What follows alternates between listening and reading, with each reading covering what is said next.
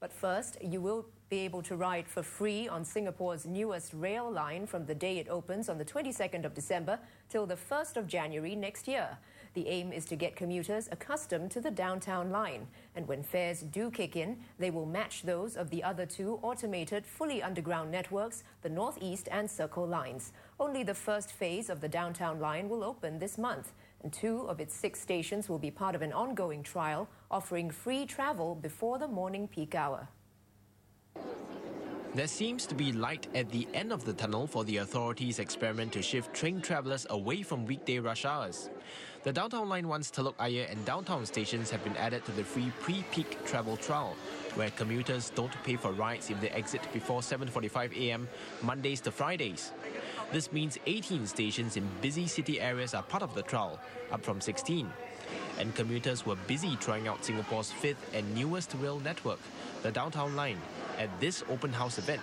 It's actually a bit better than the East-West line. Maybe because it's also speed, they quite fast. So I can reach my destination faster. The new trains, the one feature is that the seats are bigger and wider, and it's good for people who are a bit of a big size.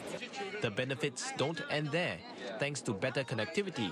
Quite a lot of commuters are going to enjoy a savings in fare because the fares are calculated on the basis of distance, and the distance that they can take, the shortest distance they can take to make their connections from now on will be shorter, so they will enjoy fare savings. The Downtown Line is also a test bed for ideas. Trains have attention-grabbing priority seats telling you to be good and give up space to those who need it more. It works because of the seat more attractive more aware for the elderly. It depends on the personality of the persons. If they want to give up the seats, no matter or not, if it is priority seat or not, they will give up the seats. A new queuing system is also being tried. The existing system encourages commuters to line up on both sides of platform doors in a funnel-like pattern. Exiting commuters get out of trains and waiting passengers go in.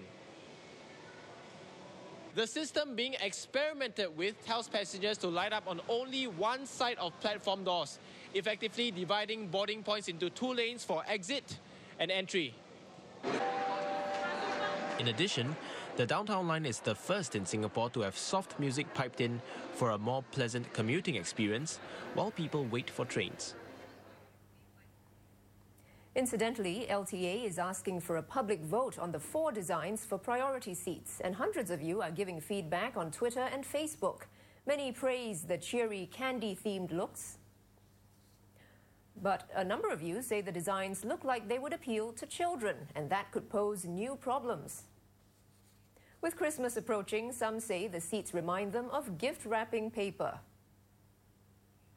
And this could be the bottom line. A few of you say the campaign is creative and still in its infancy, so people should give it a chance.